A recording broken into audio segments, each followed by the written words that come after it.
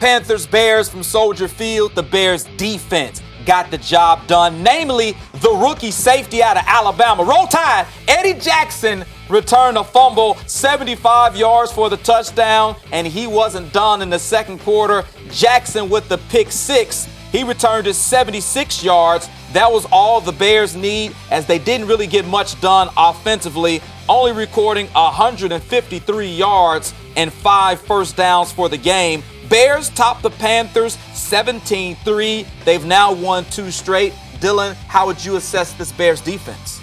Awesome. This was the best performance from the Bears defense we've seen all season long, and really in a couple seasons. There's been flashes, but a complete performance like this, and we were sort of uncertain, at least I was, about this Panthers team.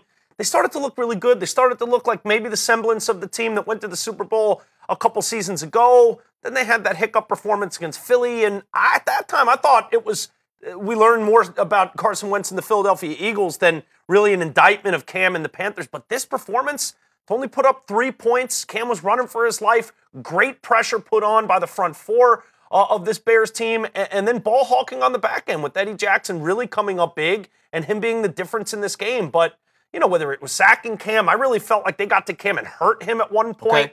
Okay. And that just had the whole Panthers offense so out of rhythm that it really was wild to watch a defensive team and that unit dictate everything that was going on while they were on the field with the Panthers offense. Yes, Mitchell Trubisky and this Bears offense, still a lot of growing pains, still figuring it out. Yet I'm continue to be impressed watching him make that adjustment from week 1 where he throws a terrible interception to give up the game against Minnesota in his first game. He's starting to tuck it. He's starting to throw it away. He's starting to take sacks the last couple weeks, and that's led to victories. Is it pretty? No. What do you think about just the 7 pass attempts, though? You look at the box score, 4 of 7. It's weird. Did they take their foot off the gas? Were they a little bit too conservative? Definitely, yes, and yes. And we talked about it. At this point, the Bears are giving the Cliff Notes version of their playbook to Mitchell Trubisky because they just don't want to overwhelm him. They already feel like they're throwing him into the lion's den because there's not a lot of great skill set players around him to make him look better. That line can be porous at times. So the fact that they don't want to throw some gigantic playbook, I think is what we're looking at here. And I think he's really wants to master the plays they're giving him. And if the defense is playing like that, you don't have to get too crazy. You don't have to get too gimmicky and go deep into the playbook.